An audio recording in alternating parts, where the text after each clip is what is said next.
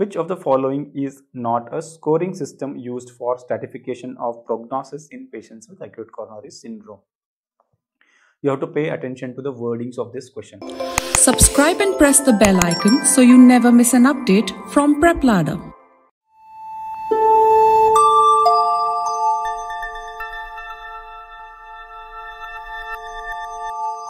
Which of the following is not a scoring system used for stratification of prognosis in patients with acute coronary syndrome? You have to pay attention to the wordings of this question. What is the question asking? Not a scoring system for what? For stratification of prognosis in patients with acute coronary syndrome. So you encounter two kinds of scoring systems whenever you talk about a patient with chest pain and acute coronary syndrome. The first set of scoring systems, they are basically designed to assess the likelihood of acute coronary syndrome in a patient presenting with chest pain, right? So when you have a patient in emergency room with chest pain, you can assess the likelihood of that being an acute coronary syndrome using these scoring systems. And once you confirm that you are dealing with a case of acute coronary syndrome, for prognostication, we have a separate set of scoring systems, right? So those scoring systems are particularly more useful when you talk about non-ST elevation acute coronary syndrome, because that can help you make a decision regarding the intervention, whether you need to follow a early or immediate invasive strategy or whether you want to follow a conservative strategy. That decision can be facilitated by these prognostic scores, which you apply once you diagnose the case as acute coronary syndrome. So in this question, he is asking which of the following is not a scoring system for stratification of prognosis. He is not asking about the scoring systems which are used for the stratification of risk of acute coronary syndrome in a patient presenting with chest pain, right?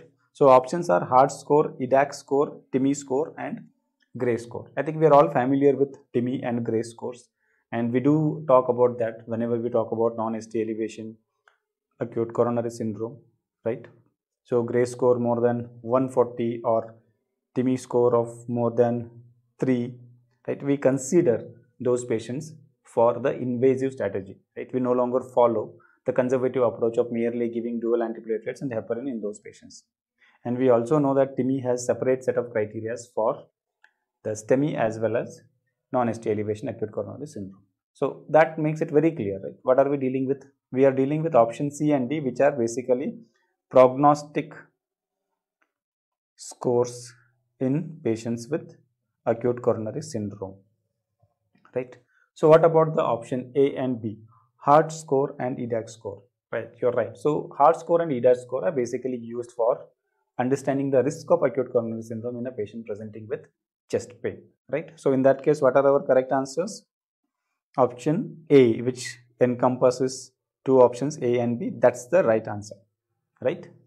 Okay, so just a quick look at what is Hart score. So Hart score basically looks at history, whether history is suspicious of acute coronary syndrome, highly, moderately, or slightly suspicious of acute coronary syndrome, you give some score there. And then ECG findings, which are whether they are suggestive of ischemia or not suggestive of ischemia. Age of the patient, we know like with increasing age, the chances of IHD and acute coronary syndrome increases.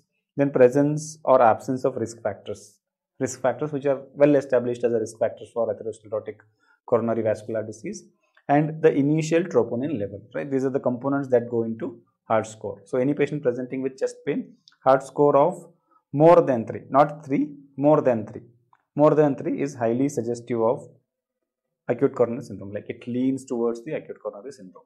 On the other hand, if it is less than 3 or less than 3 in a patient with chest pain, if serial troponins are also negative in this case, right, then it is kind of rules out the case as the acute coronary syndrome, and you can consider these patients for early discharge. Okay, now on the similar lines, we have one more scoring system called Edax score. So there it is considered as a low risk if the score is less than 16, and if it is 16 or more than 16, you will consider it moderate to high risk or not low risk, right? The characteristics that go into this are patient's age. There is a score given for different age bands. Then it takes into account the gender. Male gender, obviously higher risk of acute coronary syndrome or atherosclerotic coronary artery disease, so higher score. Then beyond that, It also looks at the history of whether the patient is a known case of coronary artery disease or whether he has risk factors. If risk factors are present, whether they are 3 or more than 3 or not. Right? And then it looks at the symptoms, whether patient is having diaphoresis, whether the pain is, like, basically speaking, whether patient's pain is typical of angina, right? Pain that radiates to arm or shoulder, or pain that occurred or worsened with inspiration. Obviously, that suggests that it is most likely a pleuritic kind of chest pain, right? So you're giving a negative score there. And pain that is reproduced by palpation. Obviously, that means it is mostly of a musculoskeletal in origin, so you're giving negative score. 16 or more than 16, right? High likelihood of acute coronary syndrome in a patient with chest pain. 16 or less than 16, it is low risk score, so less likelihood of that chest pain being acute coronary syndrome, right? Okay. Now, this TIMI specific score for unstable angina or NSTEMI, or in other words, non-ST elevation acute coronary syndrome. So that looks into age, risk factors for coronary artery disease, 3 or more than 3 risk factors, use of aspirin in last 7 days, known coronary artery disease, more than one episode of angina, ST segment elevation, and elevated cardiac markers. These are the components of the TIMI score, right? So more than 3, you would consider it as prognostically bad, right? So in that case, you would push the patient for invasive strategy, and mere conservative strategy may not be adequate. Okay. Similarly, you have this GRACE score. The GRACE score has 2 separate bands of scoring. One is in-hospital score, the other one is 6-month risk score, right? And when the GRACE score is more than 140, that is where, in a case of non-ST elevation acute coronary syndrome, you think of invasive strategy. Invasive strategy, right? Got the point?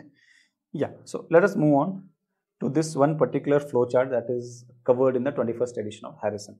So this is basically talking about the approach to chest pain, and the first investigation to do in the emergency room when anyone comes with chest pain, that's what we routinely do also, is to do an ECG. And on the ECG, if it is suggestive of STEMI, well, the diagnosis is established and we know what to do next. No controversies there. If it is ischemic but not suggestive of STEMI, right? Like your non-specific STD changes, or in other words, it is looking like non-ST elevation acute coronary syndrome, right? You will look at the initial troponin levels. If it is less than 99th percentile, then observation, and obviously hospitalization for observation. And if it is more than 99th percentile, right, you will definitely go ahead with cardiac consultation and further evaluation. Most likely it is a case of acute coronary syndrome. Okay. On the other hand, when ECG is non-ischemic, right, in that case, particularly in a patient who is not a case of coronary artery disease, we are making use of heart score, right? So as I've already told you, chest pain, not a known case of coronary artery disease, ECG non-ischemic, we do a heart score of 0 to 3, right? A low risk of this patient having the acute coronary syndrome. So in that case, we will just go ahead with the serial troponin levels. If the serial troponin levels are lower than the 99th percentile, acute coronary syndrome is extremely unlikely, so you can go ahead with early discharge. So by this, you are minimizing unnecessary cost burden to the patient, right? Because there are various causes for chest pain. Not all cases are because of acute coronary syndrome. So this facilitates early discharge by including the heart score, right? If the heart score is 4 or more than 4, obviously that's highly leaning towards the acute coronary syndrome. So you will look at the initial troponin. If it is more than 99th percentile, it is more certain that you are dealing with a case of acute coronary syndrome. A cardiologist should be called in and he should pitch in for further management. If it is less than 99th percentile with a heart score of 4 or more than 4, you have to hospitalize for further observation. But if it is low, right, in that case, you can go ahead with early discharge. Okay. So that kind of summarizes our approach to a case of chest pain.